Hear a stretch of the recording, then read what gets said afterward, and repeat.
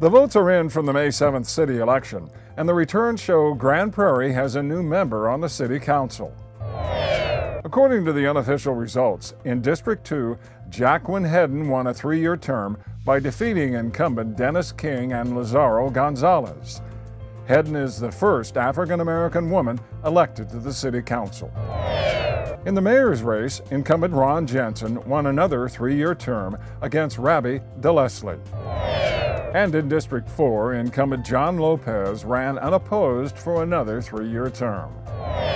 The City Council meets on May 17th to certify the results, and then the winners will take their oath of office.